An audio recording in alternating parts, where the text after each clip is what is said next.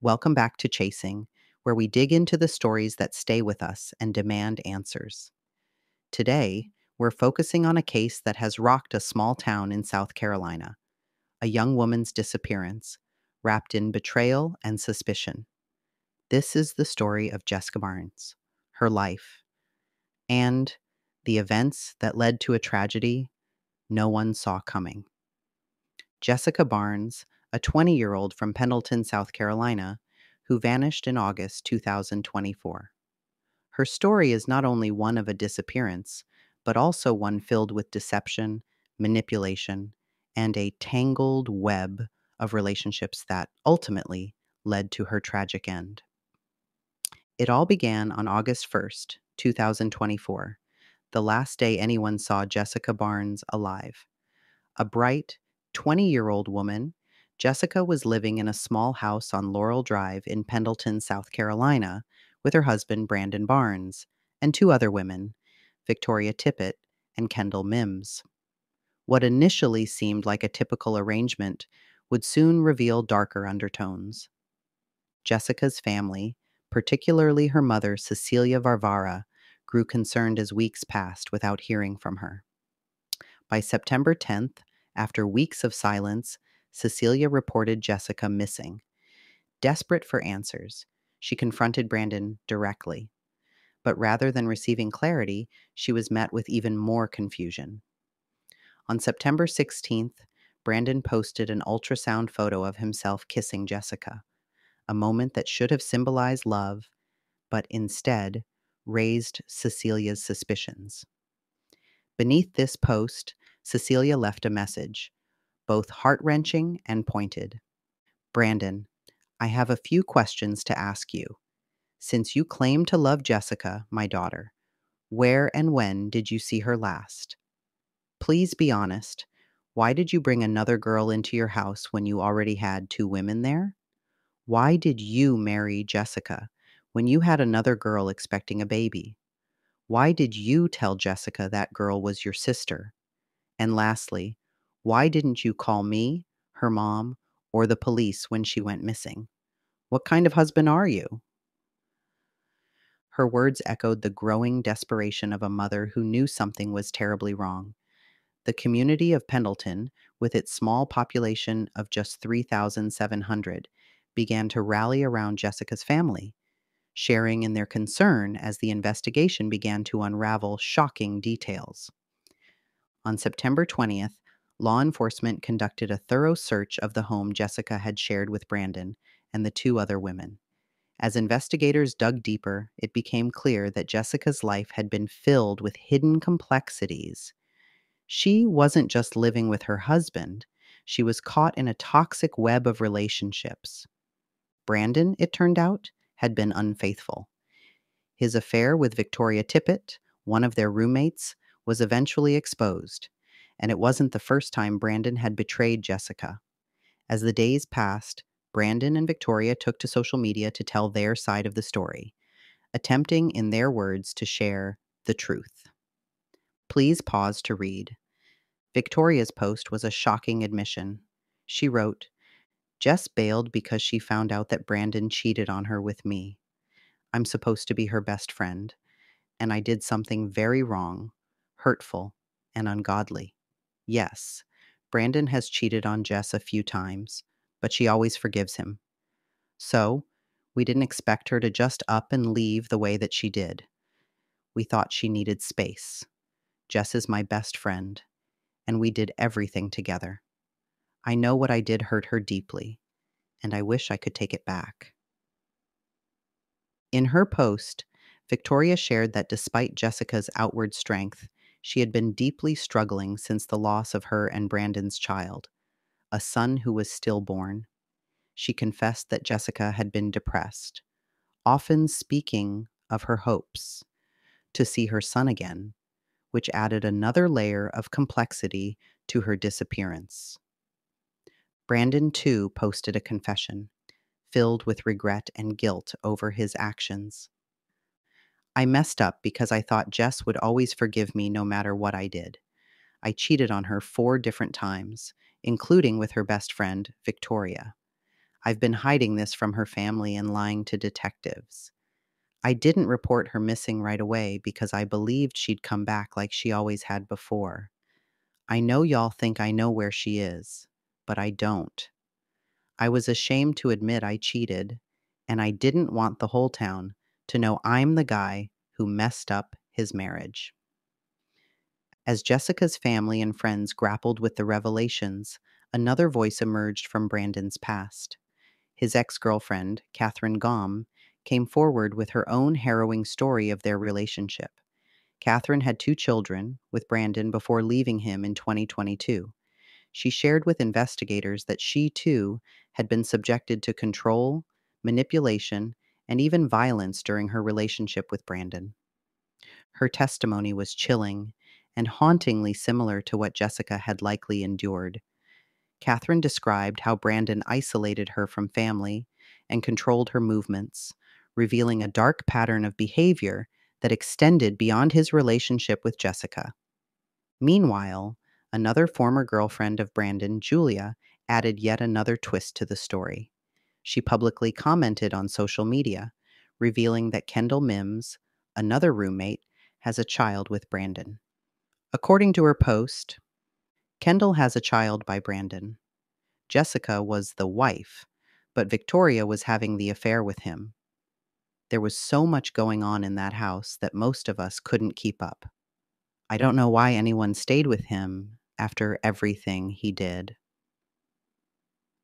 With each new revelation, the once simple case of a missing woman became a tangled web of lies, infidelity, and dark secrets. Despite the disturbing nature of these revelations, there was still no sign of Jessica. The investigation intensified as law enforcement focused on searching not just the home, but also the surrounding wooded area where Jessica's car had been found. The case had become a full-blown mystery that gripped the entire community. But then, on October 1st, the search came to a devastating conclusion. Human remains were discovered in a remote area of Pickens County, and dental records confirmed the worst. Jessica Barnes had been found. The cause of death was asphyxiation by strangulation, and her death was officially ruled a homicide. Here is a press conference held regarding the findings.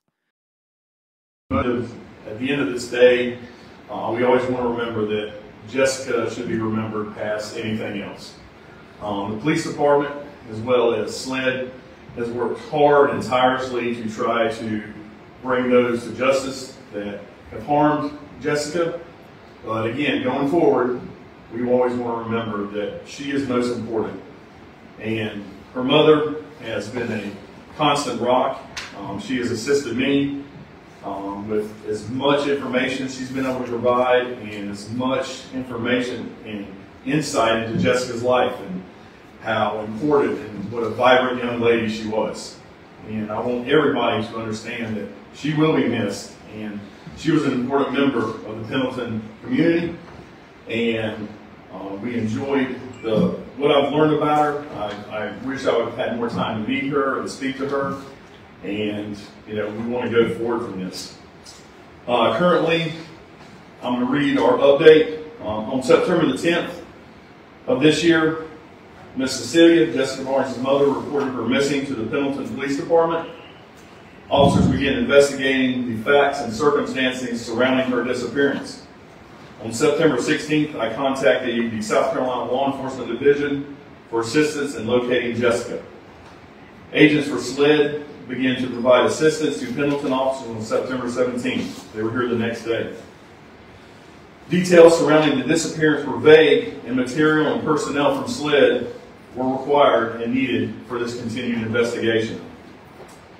Pendleton officers and agents from SLED, as well as assistants from the Clemson University Police Department and Pickens County Sheriff's Office, were able to locate a potential site in the Twin Lakes area of Pickens County along Lake Hartwell. During this search, remains were found and later identified as human. SLED agents were able to collect forensic samples, and the SLED laboratory continues to process these samples at this time. The Pickens County coroner was called to assist and provide recovery, assistance, and autopsy services in conjunction with the Anderson County Coroner's Office. Also, a forensic anthropologist from Clemson University helped identify the remains as human. The husband of the missing girl, Brandon Barnes, as well as the two roommates, Kendall Mims and Victoria Trippett, were then interviewed at this time. On October 1st, Pendleton officers and the Pickens County coroner were notified by a forensic odontologist that the remains were identified as Jessica Barnes. A forensic odontologist is someone that studies bones, specifically teeth, jaw structure, things like that. Officers from the Pendleton Police Department and agents from SLED brought Brandon Barnes and the two roommates, Kendall Mims and Victoria Trippett, to the Clemson Police Department to conduct interviews. After those interviews were conducted around 12 a.m. this morning, all three of those individuals were then arrested and charged by the Pendleton Police Department. The following charges were made this morning. Brandon Barnes for murder, Kendall Mims, accessory after the fact, obstruction of justice, and misprision of a felony, as well as Victoria Tippett for accessory after the fact, obstruction of justice, and misprision of a felony. All the agents and officers that worked tirelessly and diligently on this, I would like to thank these agencies: the South Carolina Law Enforcement Division, the Clemson Police Department, Clemson University Police Department, Pickens County Coroner's Office, the Pickens County Sheriff's Office, as well as the Anderson County Coroner's Office. This case does remain active, and the investigations continue as we gather more evidence. We hope that as we do this and as this information gets out, I call for any members of the public to, if they have anything or have any kind of knowledge of the actions of the suspects or their whereabouts, that they would report them to the police department. They can come here to Town Hall, they can speak to any of my officers, they can call SLED and speak to any of their agents, and we will do our best to follow up and gather more information. Prosecution will continue, and we expect and hope that the 10th Circuit solicitors will prosecute everything to the fullest extent of the law. We owe that to Jessica, and we owe that to her memory. Everything that I know about her, again, she was a fighter, and she stood strong. She believed in what she believed in, and we look forward to honoring her memory. We have to do what we have to do. There are some questions I hope to be able to answer, but I hope that everyone does understand that it is an ongoing investigation, and that ourselves and SLED want to make sure that we preserve the investigation in order to comply fully with the law and with the solicitor's office so that prosecution does take place. Before I take any messages or any questions, I will turn it over to Cecilia. I believe she has some statement to speak about her daughter.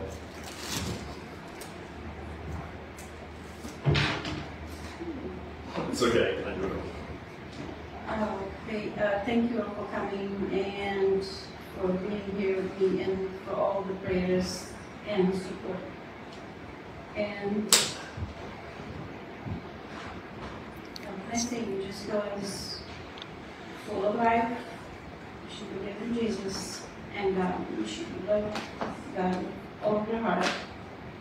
And now she's with Jesus.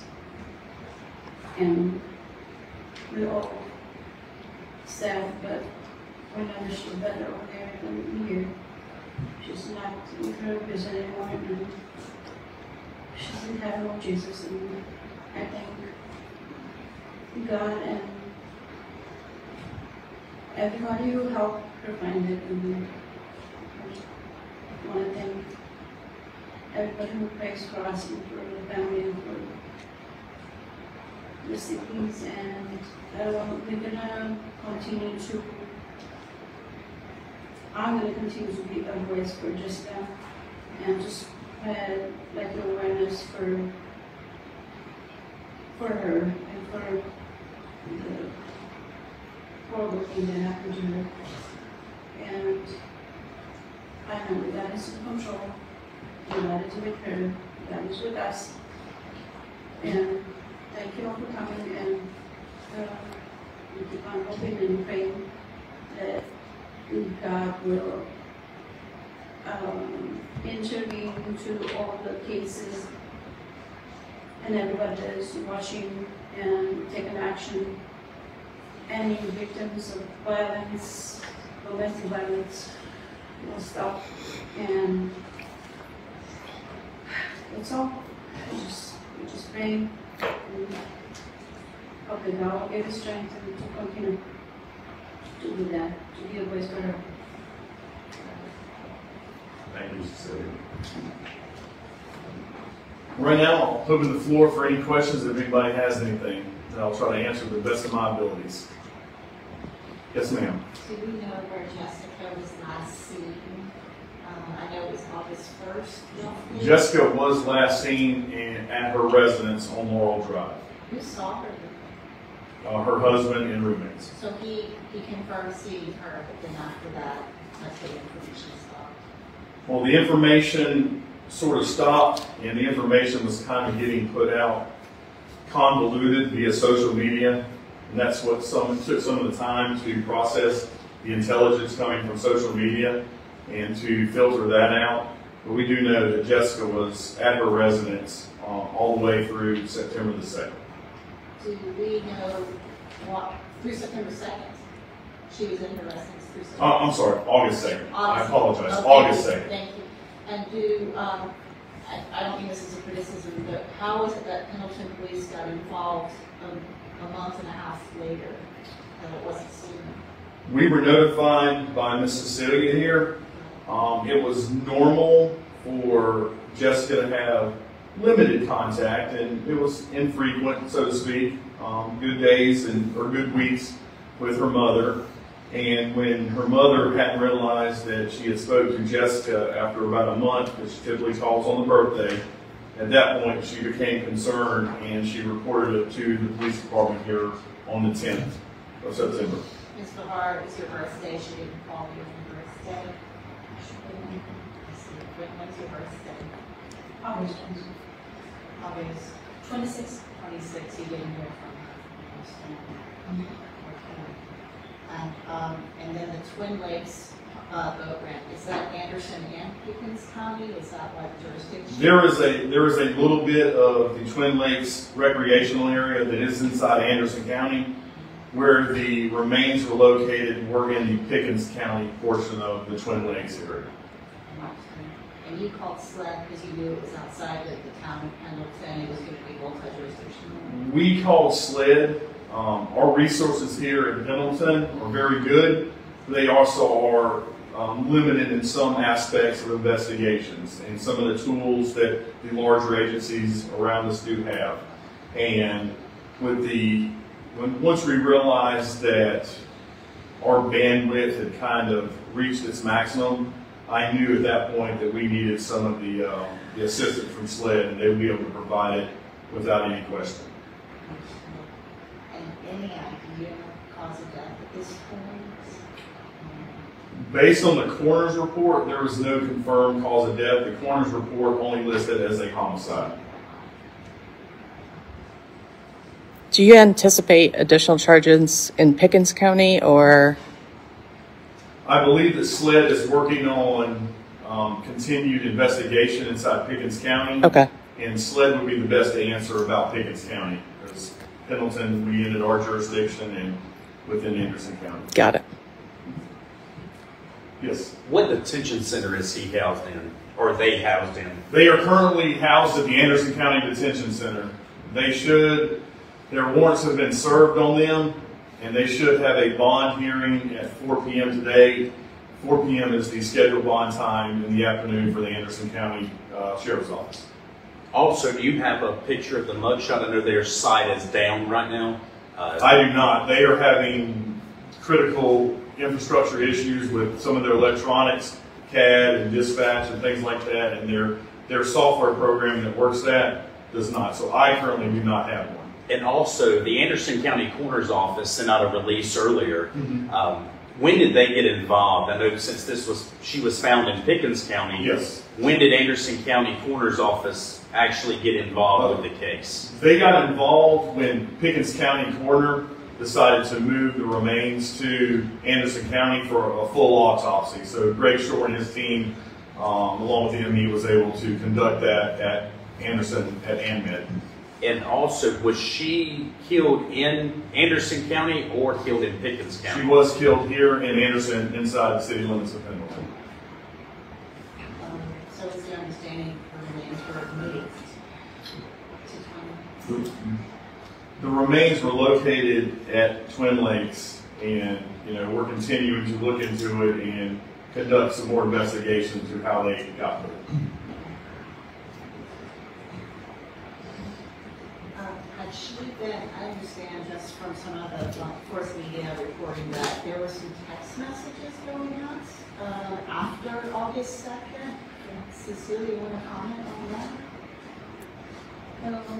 Yeah, I received some messages, I guess it was from him, telling that she went to Michigan with her friends and her accounts were deleted. And she doesn't want to give me the phone number, but I believe it was from him. Yeah, so that she was in Michigan with friends. Yeah, he was making me story. So I can't help Mississippi with that. So contact was made with authorities in Michigan as well as the Department of Homeland Security to make sure she had not left the country due to the fact that she did have a passport. And that was confirmed. She had not left the country, and welfare checks were conducted at the residences that we had listed in Michigan, and those turned up negative as well. Did Jessica grow up in Pendleton? Did she Pendleton High School? No. No, maybe 2 years ago. 2 years. Sure. And your whole family is here today? Yeah, all her siblings came.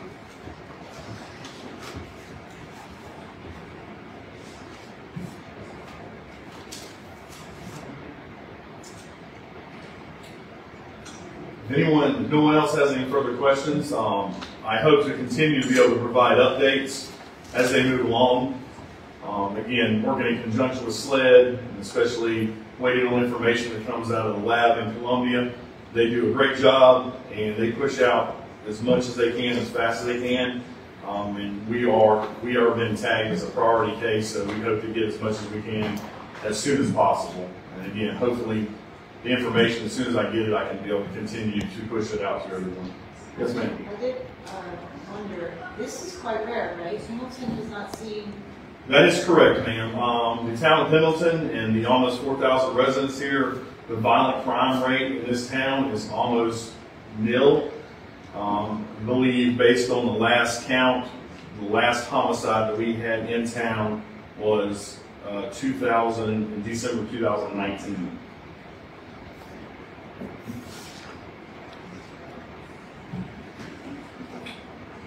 If no one else has any questions, I would like to introduce the mayor of Pendleton, Mr. Frank Crenshaw. I believe he wanted to speak or had some words. Yeah, I just wanted to say it's truly with a heavy heart that I come here today.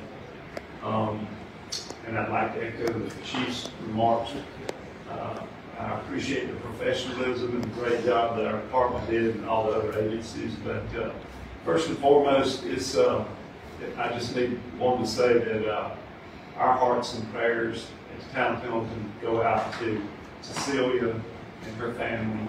It's just terrible things. The first time I've had to come to something like this is mayor, and it's a terrible loss for our community. But we just will continue to pray, and I know that as Cecilia mentioned, she's going to be in a better place today. We just trust in Jesus and trust in the Lord, and everything will work out from there. But thank you. That's all I have. Thank you, Mr. Mayor. Again, I guess last parting thoughts again was keep the family in everybody's thoughts and prayers. We are going to work with Cecilia and her family as long as we can for whatever is needed with her. We plan to support her and do what we can to provide information, to provide justice for her daughter, Jessica.